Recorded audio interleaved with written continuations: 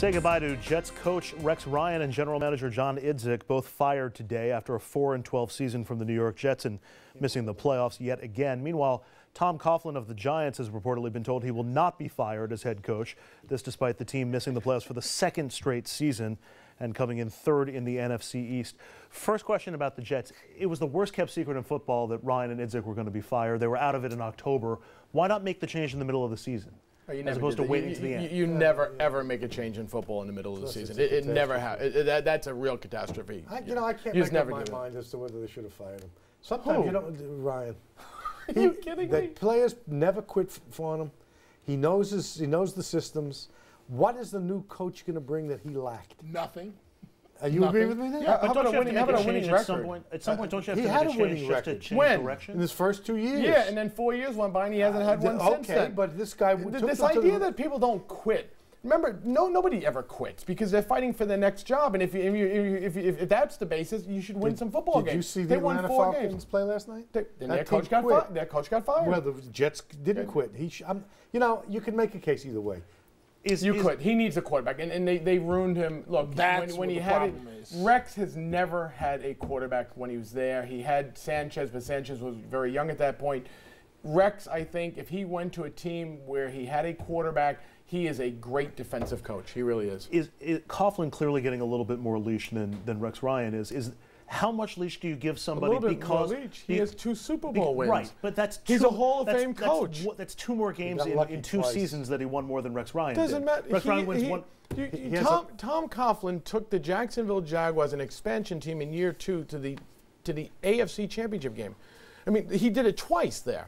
He's a Hall of Fame football coach. Stability. I'm not sure he's that great a coach, but he brings stability to an organization. There's a virtue in that. A phenomenal football coach. And you're a big Giants fan, I know look, that. But is he going to the Hall of Fame? Look, read not what I say, what other people say. He's a phenomenal football coach. Read the polls. But couldn't you argue, based on the results, that Coughlin deserves to be in a similar position? They had the second most cap space wasted on guys who went on injured reserve this year. I mean, their team was decimated with injuries, and they put in a new offensive system in this year. Next year, the Giants will be fantastic.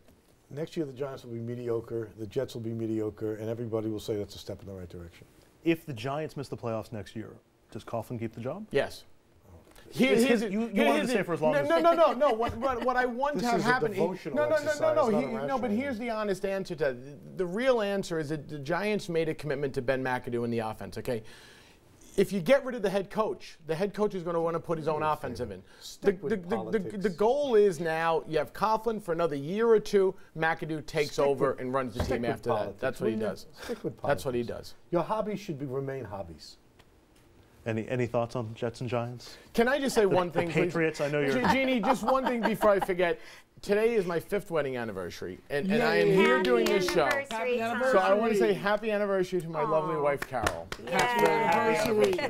And thank you for being here. Happy anniversary. Please thank her for allowing you to be here. And you should stay with her as long as Coughlin. Is the show over already? No, we're actually still technically on the air. So my God. Anybody else want to say a thank you or a hello or a shout out to anybody? All right, on that note, we'll say our goodbyes. Tom, Richard, Jeannie, Dominic, thank you very much. Happy New Year. Pleasure. Happy New Year to you too. Happy New Year to everybody. In fact, we've got a New Year's special coming your way this week. Wednesday, it's our New Year's Eve special where we look back at the year of 2014. And coming up on Wednesday is our look ahead to all the news that's coming up in 2015. We're going to take a quick look at news in the Hudson Valley when we come back. Thanks.